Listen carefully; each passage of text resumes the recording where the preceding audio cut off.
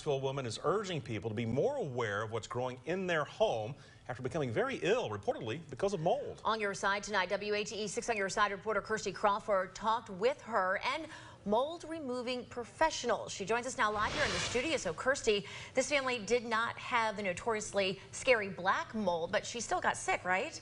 That's right. The mold in her home was tested, and it was actually a very common mold that we breathe in all the time outside. But professionals say you can get sick from that kind of mold if there is a lot of it and your body reacts negatively to it. They also say getting sick is one of the signs to know if mold is a problem. They went underneath the house, and they found underneath our house that it was growing underneath our entire house. And then they found that there were holes in our ductwork. So it had gotten in the HVAC system and was circulating throughout the house. Megan Bollington and her family previously lived in their Lenore City home for about 10 years. She says they had some water leaking issues over the years, but nothing big and nothing her husband couldn't fix. In August of 2016, they went on vacation, turning the temperature up on the AC to save money. Shortly after getting back, Bollington fell ill. At first, it was severe panic attacks. I haven't had hunger in 3 years. I don't have any kind of pain. I have weakness and then sometimes complete paralysis. After hiring environmental consultants, she learned they had Aspergillus mold.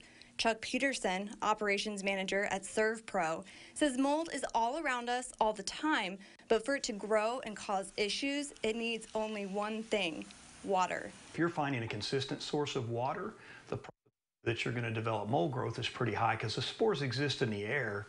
They just need the right conditions to grow. He says it spreads easily as well, so removal can be very difficult.